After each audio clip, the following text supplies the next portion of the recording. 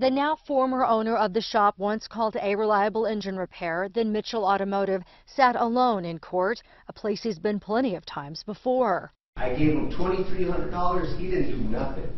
He ripped off all these people here. The state says it's gotten so many complaints since 2009 that Bobby Mitchell had taken money from customers and done shoddy work or no work at all. The state says in some cases Mitchell wouldn't give customers their vehicles back. In March, law enforcement and a judge shut the business down. The Attorney General made sure the cars, trucks and engines got back to their owners. A judge ordered Mitchell to come up with some sort of payment plan to make things right.